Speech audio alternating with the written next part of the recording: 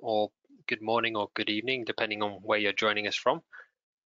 Thank you for joining today. A couple of housekeeping points just before I introduce myself and get onto the webinar itself. The slides for this presentation are available to download in the handout box, which you should be able to find in the control panel. So feel free to download those and have a look through them later on. There will be time for question and answers at the end, so please ask any questions in the question box, which again you should be able to find on the control panel, and I'll look to get to those at the end of the presentation. So thank you all for joining. My name is Ollie Teall. I am the Growth Director for WSP's Intelligent Transport Services team in the UK. Our team work with our clients across all aspects of transport and mobility, including the digital design of transport infrastructure, data and systems engineering, safety and operations, and lighting and energy solutions. Our aim is to make infrastructure more intelligent, to make transport more resilient, and to make people more connected. Today, I will be talking about how we are working with our clients to improve the resilience of transport networks through the use of digital connectivity. So I will be taking this topic on from two angles, resilience today and resilience tomorrow, using two case studies. The first is the National Roads Telecommunications Service, or NRTS, and the second is the A2M2 Connected Corridor project. So I'll first give you an overview of each of these projects, followed by the key challenges, innovations, and outcomes from each of them. Both of these are UK-based, or in fact England-based, and I know we have quite a few international attendees on the webinar, which is fantastic. So hopefully these are of interest to you, and I'd be more than happy to discuss more around the different approaches that you may be taking in your respective countries, either at the end of this or afterwards, if that's of interest. But in the meantime, let's get straight into it. So for those of you who are unfamiliar with the UK setup, Highways England are responsible for the strategic road network in England. So this consists of over 7,000 kilometers of motorway or major roads, which transports over 4 million people each day and around 1 billion tons of freight each year. Now, obviously, we're talking here about non-COVID years or non-lockdown years, but it's a fundamental part of the England transport network. What you may not appreciate as you're driving along the network is that it's far more than just asphalt with lines painted on it. There are thousands and thousands of sensors collecting data on traffic flow, weather conditions, and road incidents, as well as variable message signs providing information to the users of the road, which change based on what's happening across the network. So all of these sensors, things like CCTV cameras and roadside telephones, are connected to 7 regional control centres and 1 national traffic operations centre. And the NRTS service, or the National Roads Telecommunications Service, operates and maintains the telecommunications which link all of these assets, providing resilience to the strategic road network to ensure safety, security, and efficiency. So a few statistics: there are around 9,000 signals, around 2,300 cameras, 7,000 telephones, and 8,000 monitoring sites across the road network. But NRTS has been around for many years, and to ensure that it's fit for the future and continues to provide ever-improving levels of service, it needs to transform. And the focus of this transformation, which is currently ongoing, is to improve the resilience, security, and safety of the service and of the road network. So some of the key objectives of this transformation program you can see here: so enhancing service management to ensure high levels of performance, improving the existing services and upgrading outdated equipment, making use of wireless connectivity where appropriate across the network, and raising security standards. To support this program, WSP and our partners worked with Highways England to develop the vision for the NRTS transformation program and the projects which would sit within it. This included supporting the procurement of the NRTS provider to deliver these projects at a technical, commercial, and financial level. Now that these are being delivered, WSP are providing technical assurance on this transformation program, as well as technical and business support on the ongoing service operations. I've picked out 4 of the projects within the program to explain a little more about what's going on. So the first one is the SMS, or the Service Management System, which is the overall monitoring and management system for NRTS, collecting, correlating, and displaying alarms from the network elements and recording and managing network incidents. and then providing network performance reports. So as part of the transformation, a new SMS is being put in place to improve this service. The Anywhere to Anywhere project, the purpose of that is to allow any Highways England control equipment located at any central office or data centre to send and receive IP packets from any Highways England end device, regardless of whether they're in the immediate geographic region or not, which will allow for future support for disaster recovery and other such scenarios, which helps to improve the resilience of the network itself. The wireless project aims to bring wireless connectivity to assets in cases where this is the most appropriate solution. So, for example, in the photo you see there, there's unlikely to be fixed copper cabling across both sides of that carriageway. So if you have a sensor or a device on one side of that which requires connectivity, it may be more appropriate to use a solution like microwave, which could be easier and cheaper. And this may be used at the moment across the network in discrete cases. The aim of this program or this project is to bring that into a managed service so it can be used more consistently and effectively. And the aim of the CCTV transformation project is then to replace the near-life expired equipment, and in doing so migrate to more efficient video codecs. So moving from where there's analog and bespoke CCTV to digital off the shelf, while maintaining compatibility and functionality of the existing assets. Ultimately, the transformation program will result in a more future-proof network, which is able to flex and expand for the future requirements of Highways England and ultimately for the road users. So you can see from the slide in front of you now that some of the specific benefits that are expected from this, but ultimately this is all about being able to provide the resilience that the strategic road network needs today through the use of data and information which flows through the infrastructure that NRTS is responsible for. So by supporting Highways England to deliver the transformation program, WSP are helping to improve the safety, whole life cost and resilience of it for years to come. So that's all about sort of resilience today, but in the future, resilience will depend even more on digital connectivity than it does today. We expect that future transport will be more connected, autonomous, decarbonised and shared, and will be underpinned by potentially very different business models. To realise this future, reliable digital connectivity is required. So the next case study I'll be talking about focuses on connected transport in particular and how this might look in the future. So connected vehicle technology is set to be a significant change in our use of the road network, particularly through the potential of cooperative intelligent transport systems, or CITS, which allow the sharing of data between road users and traffic managers to provide safer and more resilient transport networks. The A2M2 Connected Corridor project is a partnership between Highways England, Department for Transport, Transport for London and Kent County Council to demonstrate some of the CITS services which are closest to market and have the potential to provide the largest benefits. This was part of a wider Intercore European project which included similar trials, or test fests as they were known, in Belgium, France and the Netherlands. And WSP were procured through Highways England's Connected and Autonomous Vehicle Pilot Implementation Programme to support the UK trials. As you can imagine, there are multiple challenges to getting this right, and I'd like to talk here in slightly more general terms about the challenges of implementing connected vehicle services. So you need all of these pieces in place for these CITS services to work. The vehicles, the drivers, the system, the data and the locations. So a quick note on each of them and a couple of the challenges. So on vehicles, the technology within vehicles is driven primarily by manufacturer investments, and the manufacturers have different investment cycles to road operators and to technology companies. So decisions being made by vehicle manufacturers today are going to affect the vehicles that we're driving in the coming years at a different scale to what we might see in sort of consumer technology markets, for example, and it's important to recognize that. The drivers themselves and user behaviors and experience is fundamental to getting CITS services accepted. If people don't trust the data or information that they're seeing, they won't use the service and the business models won't work.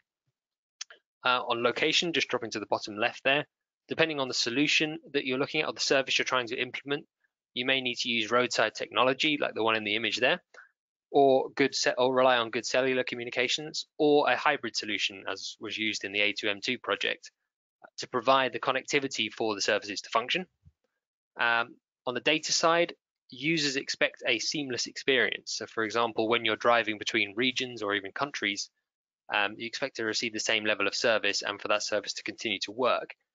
That requires data sharing agreements and comes with data storage and analysis challenges. And finally, the systems themselves need to be in place to send the right information to the right users at the right time. And these systems might be procured regionally or centrally and could be owned by different organizations. So standardization and clear roles and responsibilities is important. All of these are challenges which need to be considered for CITS services to work and were managed within the A2M2 Connected Corridor project to deliver a successful trial. So I mentioned some of the CITS services, or I mentioned CITS services in general. 4 main ones were trialed on the A2M2 project. Some of you on the webinar may be familiar with these, but for those who aren't, I'll briefly explain what they are. The in-vehicle signage is about reproducing roadside messages that you would currently see on the variable message signs as you're driving along the network, such as speed advice. And that's particularly important where you have a variable speed limit, and that could be changing based on traffic flows or on conditions on the network. Lane advice, so if there's an incident on the road network and a lane needs to be closed, that could be transmitted into the vehicle as well. Roadworks warning, so providing accurate location-based hazard warning messages for planned works and the speed limits and the starts and ends of those. Green light optimized speed advice, so that's to advise drivers what speeds they could be traveling to avoid having to stop at the red lights, which has potential benefits around air quality and reducing stop starts. And probe vehicle data, so the ability for data to be sent from the vehicles back to road operators to then use to manage the network more effectively and thereby improve resilience. So as with any trials, there were learnings and suggested next steps. There's a full evaluation report which is openly available on the Intercore website. I've got the link there as well, so feel free to have a look at that. I've extracted a few of the key lessons here, and there is also a UK evaluation report by WSP which will be published in due course. The A2M2 Connected Corridor project and the test fests across the Intercore member states have successfully demonstrated real-time connected vehicle services on live urban and interurban roads. Using existing live traffic data sources, the project provided drivers with in-vehicle services that the users both liked and indicated they would use in the future. The UK's Test Fest event involved 33 participants from 6 countries testing their connected vehicles on UK roads and demonstrating that interoperability I mentioned earlier. The project demonstrated, first of all, that CITS technology works, and that through the implementation of common specifications, interoperability of services can be achieved across regional and international borders. There is, of course, room for improvement in things like understanding how effective these services are in various scenarios and the benefits that they can bring at a larger scale. Data requirements are important. So, for example, on the GLOSA service could provide real-world benefits, but it is challenging to implement when it's used in conjunction with existing highly optimized and adaptive traffic signals. So understanding what requirements there are to actually successfully implement those services is really important, as is user acceptance and human factors, which I've mentioned already, but the in-vehicle information display or human-machine interface has a significant impact on the user acceptance of services. It also has a potential to cause distraction. So through the use of CITS services, users in the trials felt they had an increased situational awareness and better information on current road conditions, which increased a feeling of comfort. This should, in theory, see a reduction in stress and possibly road rage, and therefore increase in the safety of road users in general. However, there are also some suggested improvements that could be made. So to improve the value of the service, for example, it was suggested to make the human-machine interface more customizable and integrate it into the existing sat-navs to meet the needs of different profile of road users and journey purposes. In terms of next steps, more evidence on benefits is needed, particularly at a larger scale.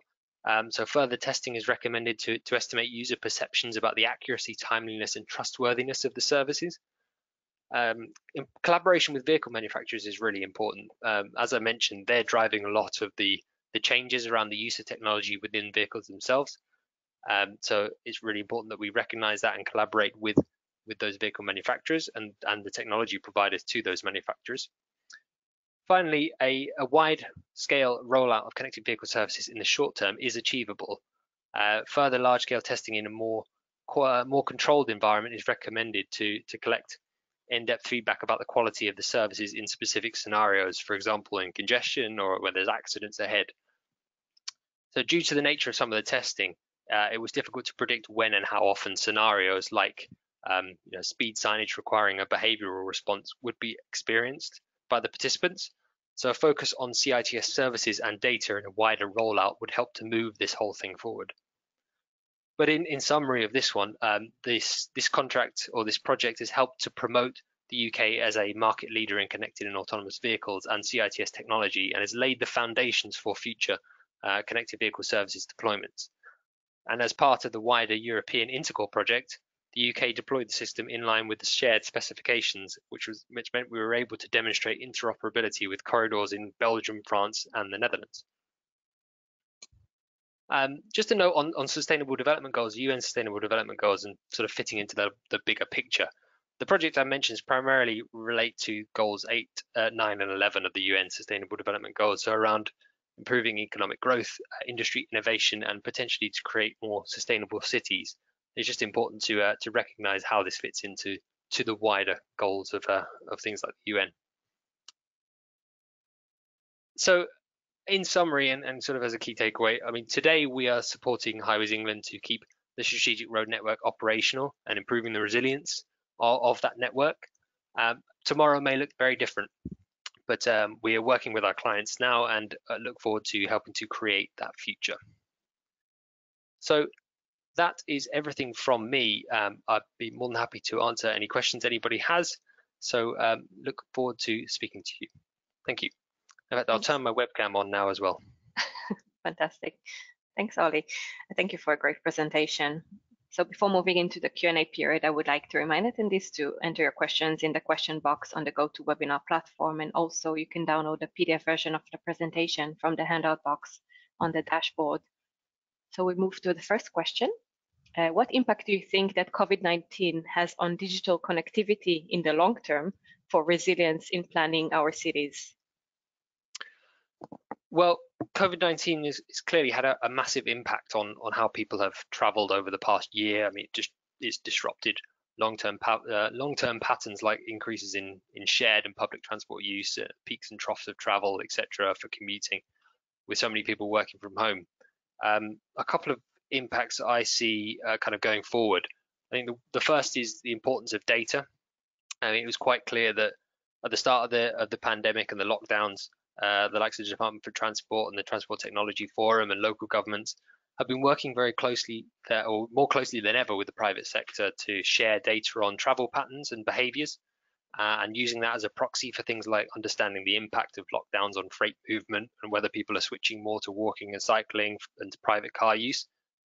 But I think that's shown us what we can achieve, both as just in general as society and as an industry, in using this data that we now have available from the myriad of sensors that we have on our network, or data that people own from mobile phone data or vehicle data. And that'll hopefully help us to improve the way we manage transport networks going forward. And the second one, I think, is the importance of connectivity generally, in that we've all had to switch to home working. Personally, I've only been to the office twice in the last year, which is just a bit insane to think about. And I rely entirely on connections to the internet, to our VPN. So the importance of that has been highlighted more than ever. So I think fundamentally, I mean, it's just shining a light on how important digital connectivity is to us for our own resilience. Thank you. Next question. How do you see data from vehicles and mobile phones being used to provide resilience in the future? Yeah, so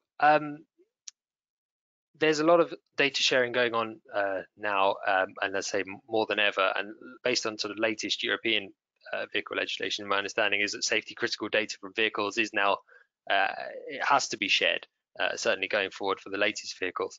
And similarly, mobile network operators understand the potential of their data and are collaborating with transport authorities to make use of this. But in terms of how it could be used in the future and potential value, it can provide better information on the situation on transport networks. Crowdsourced data can help us get a much more accurate picture of what's happening on the road and then help to make more informed decisions, all of which helps to increase resilience. I think the key is recognizing that potential of that data, understanding what information can be used in which case and for which purpose, which is where I think a focus on services and the outcomes you're trying to achieve from services, and therefore the data that you require to make those outcomes a reality, is important. Fantastic, thank you. We don't have additional questions at the moment, so looks like we're at the end of our webinar session. Please feel free to follow up directly with Ollie via the contact details shown on the screen. And I would like to thank all attendees for joining today, and a big thank you, Ollie, for a great presentation. Oh, well, thank you for inviting me, and thank you everyone for joining. And as you say, please feel free to follow up with me. I've got my contact details on there if there's anything you want to ask me or get in touch about. Thank you so much. Thank you, everyone. Have a wonderful day. Thank you.